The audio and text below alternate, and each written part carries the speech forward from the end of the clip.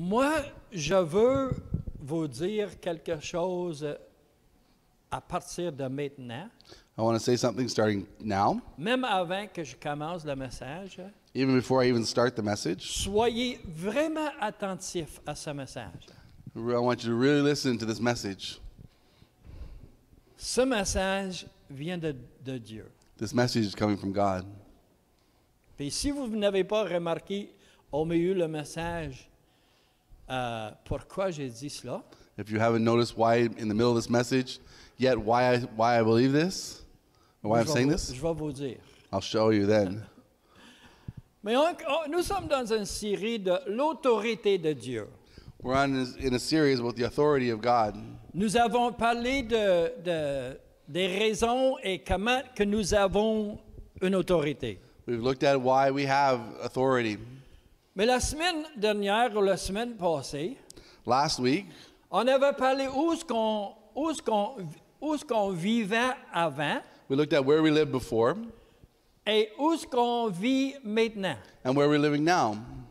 On avait vu qu'avant, We looked at before, on était mort dans nos péchés. we were dead in our sins. Avant, on vivait dans la rébellion. Before we lived in rebellion, On vivait dans la désobéissance. in disobedience. On vivait dans la colère. We lived in anger. Mais on avait vu aussi mais Dieu a fait un grand changement.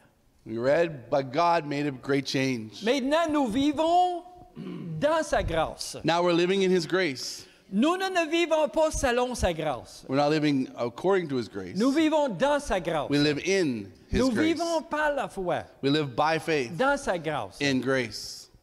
La grâce est un don. The grace is a gift, Et nous vivons maintenant dans la vie. and we're living now in true life. Nous sommes ressuscités ensemble, We've been made alive in Him together, assis ensemble dans les lieux célestes, seated together in heavenly places en Jésus-Christ. in Christ Jesus. Alors, c'est là que nous vivons. That's where we're living, Et nous sommes son ouvrage. and we are His workmanship. Nous sommes le meilleur de tout. We're the best of it all. Nous sommes la perfection de Dieu en Christ. We're perfection in Christ. Quelque chose qui est parfait Something that's already been made perfect ne peut pas être brisé. can't be broken. Le moment qu'une compagnie peut fabriquer un auto parfait, The moment car people can create a perfect car, ils vont arrêter de faire des autos they'll stop making cars parce que ça ne briserait jamais. because it would never break down. C'est parfait. It's perfect. En Christ, nous sommes parfaits. In Christ, we are made perfect. Alors ça, c'est la semaine passée. That was last week. Mais aujourd'hui, le Seigneur m'amène encore dans notre place d'autorité. This morning, I want to continue the Lord's leading me in our place of authority. Et le titre de ce message, And the title of this message, Aucune pensée anxieuse. No Anxious Thoughts. Woo! C'est la place où que nous vivons. That's the place that we live. Si nous avons des pensées anxieuses, If we've got anxious thoughts, parce que nous sommes en train de visiter l'appartement de quelqu'un d'autre. it's because we're in someone else's apartment. C'est pas notre demeure. And we no longer live there. On avait pris la semaine passée que nous demeurons maintenant en Christ. We learned last week that we now live in Christ. Alors, quand les pensées anxieuses arrivent, When anxious thoughts come, arrêtez, stop, sortez de cet appartement, leave the place, parce que vous êtes dans l'appartement de quelqu'un d'autre. because you're in somebody else's home. Cet appartement appartient au diable. That apartment now, it belongs to the devil. Puis on n'a pas supposé d'être là, We're not supposed to be there parce que nous demeurons en Christ. because we now live in Christ. Puis la semaine passée, on était dans le livre d'Éphésiens chapitre 2. Last week we were in the second chapter of Ephesians. On avait fini avec ce verset. We ended with this verse. Après avoir parlé d'autorité, après avoir parlé que nous sommes assis avec lui, After we read that we were seated with him, verset 14 nous dit, « Car il est notre paix. » verse 14 of Ephesians 2 says, For he is our peace. Il n'était pas notre paix ou ils ne seront pas notre paix. Not he was our peace or he will be our peace, Il est notre paix. but he is our peace. Nous vivons dans la maison de paix. We live in the house of peace. Lui qui les deux qu'on fait qu'un, qui a renversé le mur de séparation limité.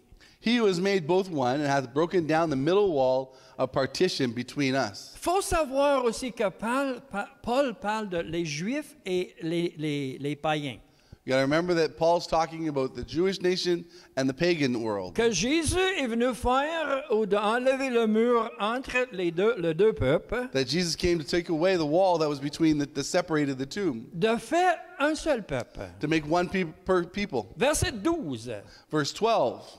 Souvenez-vous que vous étiez en ce temps-là sans Christ, privés du droit de cité de l'Israël, étrangers aux alliances de la promesse, sans espérance et sans Dieu dans le monde. That at that time you were without Christ, being aliens from the commonwealth of Israel and strangers from the covenants of promise, having no hope and without God in the world. Parce que quand Jésus est venu sur cette terre, When Jesus came to the world, il est venu pour le peuple juif. he came originally for the Jewish nation. Même il avait dit à ses disciples, n'allez pas vers les païens. He even told the disciples, don't go to the pagan world. Mais plus tard, il disait, maintenant, allez vers les païens parce que mon peuple m'a rejeté. But then later on he said, I give you permission to go to the pagan world because my nation has rejected me. Verset 13, maintenant, en Jésus-Christ, vous qui étiez jadis éloignés, vous avez été rapprochés par le sang de Christ. In verse 13 it says, but now in Christ Jesus, ye who were formerly far off and made nigh by the blood of Christ. Ça, c'est la clé. That's the key. Approchés pas par nos œuvres. Not by our works do we go Pas close to la him. manière qu'on croit ou ne croit pas, Not how we believe or we don't believe, mais par le sang de Jésus-Christ. but through the blood of Jesus Christ. Et par le sang de Jésus-Christ, nous croyons. And through the blood of Jesus, we believe. C'est le sang qui est venu avant tout. Because it's the blood that came first. Maintenant, nous allons dans le livre de Philippiens, chapitre 4, verset 6. Philippians 4 verse 6 reads, Ne vous inquiétez de rien, don't be anxious for nothing, mais en toute chose, faites connaître vos besoins à Dieu par des prières et des supplications avec des actions de grâce. but in everything, by prayer and supplication, with thanksgiving, let your requests be made known to God. Avez-vous déjà écouté ces versets aujourd'hui? So we heard these verses somewhere this morning. Quand Nicky est en train d'abréger, il dit, Nicky a visité mes notes hier. As we were in Sunday school, it was as if the teacher read my notes yesterday. La raison pourquoi que je dis que ce message est très important. The reason I'm saying that this message is truly important, Vous êtes en train de l'écouter deux fois you're listening to it twice, par deux personnes différentes two different people qui n'ont jamais communiqué leur message. who never talked together what they were teaching. Et le verset 7. And verse 7, Et la paix de Dieu, and the peace of God, il est notre paix, he is our peace, qui surpasse toute that intelligence, passeth all knowledge, gardera vos cœurs et vos pensées en Jésus-Christ. will keep your hearts and minds through Christ Jesus. Nos cœurs et nos pensées sont gardés en Jésus-Christ, Our thoughts our thoughts are kept in Christ, mais c'est la paix de Dieu qui garde nos pensées là. but it's the peace of God that keeps our thoughts where they are. Alors, il faut avoir établi que nous vivons dans la paix malgré tout. We need to establish in ourselves that no matter what, we're living in peace. Et parce que nous vivons dans la paix, And because we live in peace, nos cœurs et nos pensées seront gardés en Jésus-Christ. our hearts and our thoughts are kept in Christ. Alors, aucune pensée anxieuse. No anxious, worry thoughts.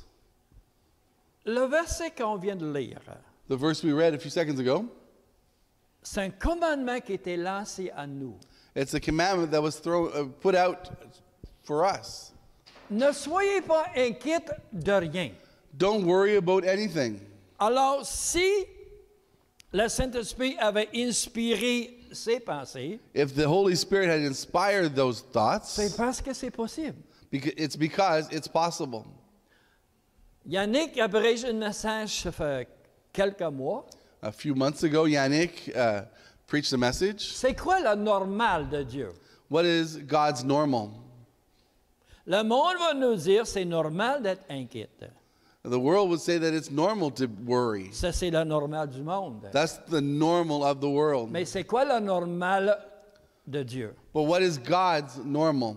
Ne soyez pas inquiets. His normal is don't be anxious.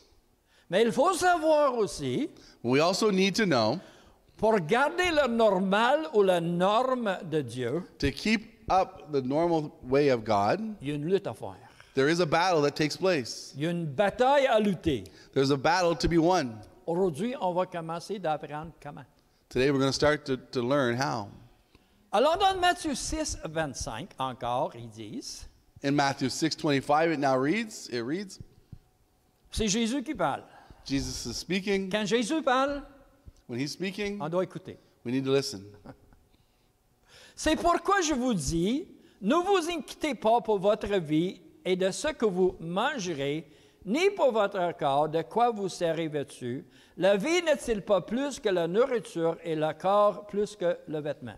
Therefore I say to you, be not anxious for your life, what you shall eat or what you shall drink, nor yet for your body, what you shall put on. Is not the life more than food, and the body more than clothing? Alors, il faut savoir que le manger et le vêtement est très important. We need to understand that food and clothing is important. Parce que si j'ai rien pour me vêtir, je ne rentrerai pas ici samedi matin. Because if I don't have any clothes, I'm not coming here Sunday morning, or Saturday morning, I guess. Alors, ça ne dit pas que le manger et le vêtement ne sont pas importants. Not saying that food and clothing are not important. Mais pour Dieu, il y a quelque chose plus important. But for God, there's something even more important. Et la chose la plus importante, c'est la paix totale. And the thing that is more important is total peace. Ne vous inquiétez pas Don't worry. pour rien. Don't be anxious for anything. Et la Matthieu verset 6, 26, And verse 26, vous avez tout le verset ici, we've got the verses behind us. mais aujourd'hui, nous allons fixer notre étude sur un mot. But I want to look this morning at one word. Regardez. Look, or behold. Parce que la place qu'on regarde, Because where we put our eyes, ou les choses qu'on va regarder, or the things that we're going to look at, va diriger notre paix et notre calme. will lead our heart and our peace.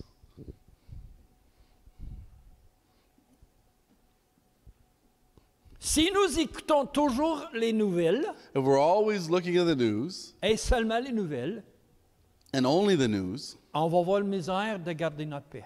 we'll have trouble holding our peace. Parce que nous sommes en train toujours de regarder des choses troublées. Because we're always in the news looking at things that are bad. Et les choses troublées vont contrôler notre âme. And those troubling thoughts will control our soul.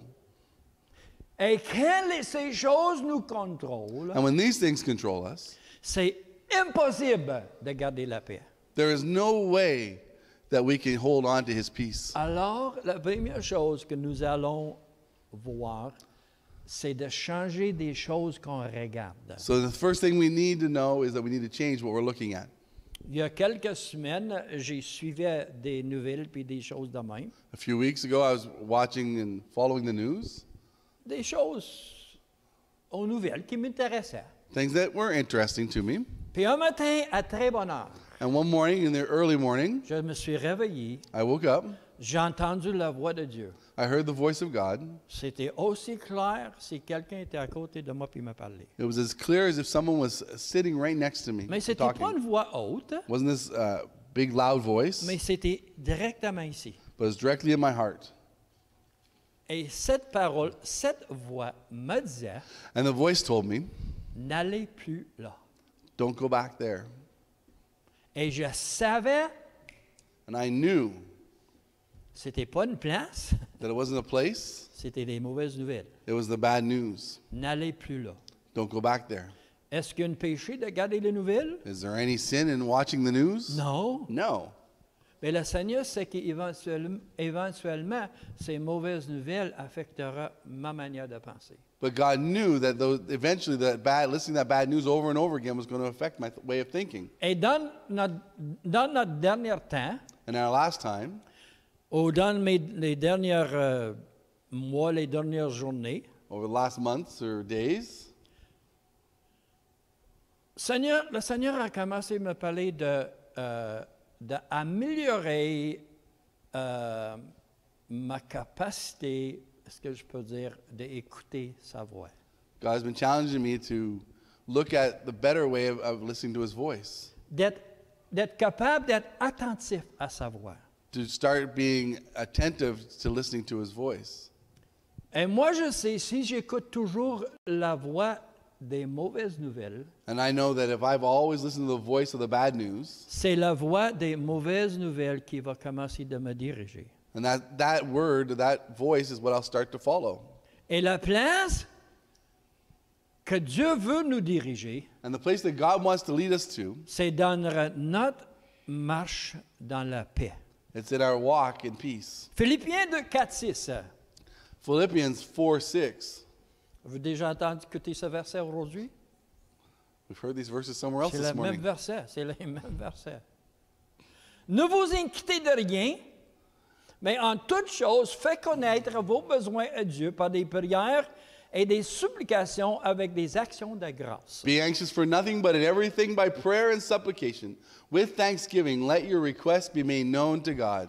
Il faut savoir que on ne donne pas les actions de grâce pour les choses qui arrivent. We need to realize we're not giving thanksgiving for things that are happening.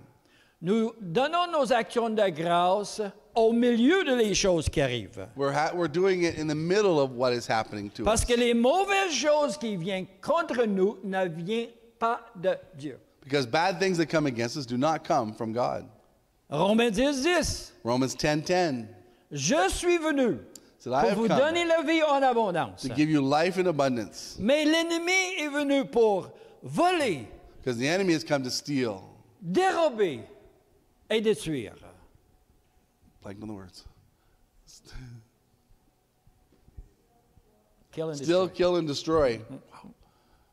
Alors, toute chose qui ne vient pas dérober, tuer et voler ne vient pas de Dieu. Things that come to steal and kill and destroy don't come from God. Mais au milieu de ces choses, But in the middle of all of this, nous donnons grâce au Seigneur we give thanks to the Lord que nous allons sortir de là. that we've been taken out of that. Parce qu'il y a un verset qui dit que le Seigneur ne laissait pas des choses trop grandes de venir contre nous. Because there's a verse that says that God will never allow things more than we can handle. J'ai entendu quelqu'un hier qui a sorti ce verset, puis il n'avait pas récité comme qu'elle est écrit. I heard someone yesterday bring it out, this verse, and he didn't read it like it was written. La personne a dit, The person said, mais le Seigneur t'envoiera jamais plus que tu peux supporter. he said that God will never take out more than you can support. Will never send you. Will send you more than you can support. C'est pas Dieu qui les envoie, It doesn't say that God sends it. mais c'est l'ennemi qui va les envoyer. It's the enemy that sends it. Parce que c'est lui qui est le prince de ce monde. Because he is the prince of this world. Mais gloire au Seigneur. But praise the Lord. Quand les choses commencent à tomber sur nous, When things come down against us, la parole dit qu'il y a une sortie, il y a une porte pour sortir. the word says that there's a door of exit. Alors quand les choses commencent à nous pousser, When things start to push at us, cherchez pas l'enceinte qui dit sortie. look for the exit sign. C'est dans la parole. It's in the word. Verset 7. In verse 7, Et la paix de Dieu, qui surpasse toute intelligence, gardera vos cœurs et vos pensées en Jésus-Christ. and the peace of God, which passes all understanding, will keep your hearts and minds through Christ Jesus. Gloire au Seigneur. Praise the Lord. Nous sommes encore dans la paix de Dieu. We're in the peace of God. Verset 8. Verse 8. Quand Nicky a sorti ces versets, j'ai dit peut-être il va laisser ce verset à part. In Sunday school, these verses, I thought that Nikki would leave this one alone. Souviens-tu, nous avons, le point c'est regarder. Remember that our point in this is to look. Qu'est-ce que nous allons regarder? What are we looking at? À quelle place est-ce que nous allons fixer nos yeux? Where are we putting our eyes? Alors ils disent, au reste frères, que tout qui est vrai, Finally, brothers, whatever things are true, tout ce qui est honorable, whatever things are honest, tout ce qui est juste, whatever things are just, tout ce qui est pur, whatever things are pure, tout ce qui est aimable, whatever things are lovely, tout ce qui mérite l'approbation, whatever things are of good report, ce qui est vertueux et digne de louange, if there is any virtue in this, if there is any praise, soit l'objet de vos pensées. think of these things. I almost left it alone. Ouh. Soit l'objet de vos pensées. Let them be the object of your thinking. Moi, j'avais dit, regardez. I said to look. C'est quoi la chose ici? What is this saying? C'est aussi facile que c'est ici. It's saying it like this. Quand quelqu'un explique des choses à nous, When somebody's explaining something to us, on dit souvent, we often say, ah, je vois ça. oh, I see it. Quand c'est l'objet de nos pensées, When it's the object of our thinking, on va le voir. we're going to see it. Fixez nos yeux. Fix our eyes. Regardez Look dans toutes ces choses ici. in all of these things. C'est ça qui va garder notre paix. That's what's going to keep our peace. Où que nous allons fixer nos yeux Where we have placed our sights va diriger ou va être l'objet de nos pensées. will direct the object of our Et thoughts. l'objet de nos pensées va amener la paix ou va amener le désordre dans nos pensées. And where we're looking is going to bring us peace or destruction. Verset 9. Verse 9. Ce que vous avez appris, reçu et entendu de moi, et ce que vous avez vu en moi, These things which you have both learned and received and heard and seen in me. ici, c'est notre devoir. Here's our homework this week. Pratiquez-le. Practice it.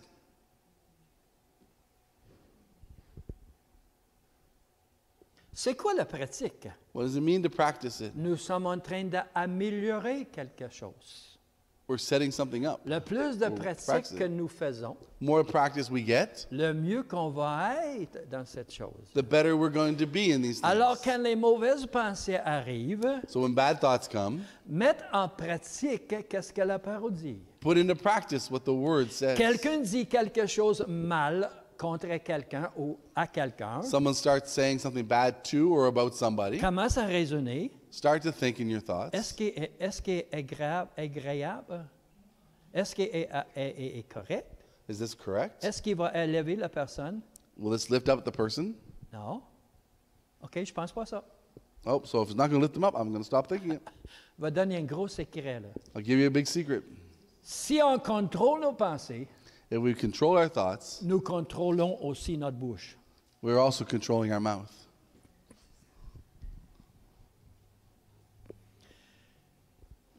Tout le monde peut me dire des choses mauvaises de mon fils. No, they can't. Everybody can say something bad about my son, Mais si je garde mes pensées, but if I'm keeping an eye on what I'm thinking, si je protège mes pensées, if I'm protecting my thoughts, si je refuse ces pensées, and I refuse those thoughts, il n'y aura aucun rien du mal qui va sortir de ma bouche. there will be nothing evil come out of my mouth. Il est correct. Mais j'ai dit si, c'est juste un exemple. Just Je le pique example. juste comme un exemple. Hein? He's a great guy. Mais le point, c'est The point being, mettre en pratique if we put it into practice, qu'est-ce que la parole dit? what the word says, Regardez look nos pensées. and look at what we're thinking. Fixez nos yeux sur les bonnes choses. Put our eyes on the good things. Fixez nos yeux sur les choses qui vont aider. Put our eyes on things that will help. Et la paix de Dieu. And the peace of God. Verset 9 à la fin. The end of verse 9, what does it say? Pratiquez-le. Practice it, Et and le Dieu de paix the God of all peace sera avec vous. will be with you. Pas peut-être, Not, he might be, sera. but he will be. Il semble que le message aujourd'hui, c'est la paix. I think our message today in Sunday school, and this one, is his peace. Parce que quand nous gardons notre paix, Because when we keep our peace, nous gardons notre autorité. we keep our authority. Nous avons l'autorité contre nos pensées. We have authority against our Nous thoughts. pouvons refuser des pensées. We can refuse the thoughts. Et nous allons voir dans les prochaines semaines. And in future weeks, we'll see. La parole est claire. The word is clear. Jésus dit, Jesus said, ne prenez pas cette pensée. don't take these thoughts. Alors, si on peut le refuser, So if we can refuse them, il ne rentrera pas dans notre tête. they're not coming into our heads. Alors, le Dieu de paix, So the God of all peace, qui est notre autorité, who is our authority, va nous garder en Jésus-Christ. will keep us in Christ Jesus. Et quand nous gardons nos pensées, And when we ou keep quand an nous eye on our- protégeons nos when pensées, we protect our thoughts, il n'y aura aucune place there will be no place que l'ennemi peut rentrer dans nos pensées. that the enemy can even come into our thoughts. On va refuser. We'll refuse. Non, il semble que c'est pas bon. Regarde We'll, pas say, ça. we'll look at, oh, it looks like it's not, I'm not looking there. Puis si nous n'avons aucune autre manière de refuser, And if we have no other way to refuse, quand on voit que c'est pas bon, and when we see that's not good, on commence à chanter. we'll start to sing. Dieu est si bon, God is so good. Dieu est si bon, God is so good. il est fidèle dans... He's faithful to his Il est children fidèle en tout le temps. in all times. Il est fidèle envers ses enfants. Il est fidèle en tout le temps. Dieu est God is so good. si bon. Alors nous allons chez nous avec We're going to head home la recette. with the recipe. Comment de mélanger la paix dans notre vie. How to mix his peace in our lives. Et quand on ne mélange pas la paix avec la confusion, We don't mix it with confusion. on mélange la paix avec la parole, We mix it with the word, avec notre manière de pratiquer, with our way of practicing, et nous allons avoir une vie complètement changée. and we'll have a completely changed life. La paix totale. Total peace. Amen. On se lève, Amen. on va aller chez nous.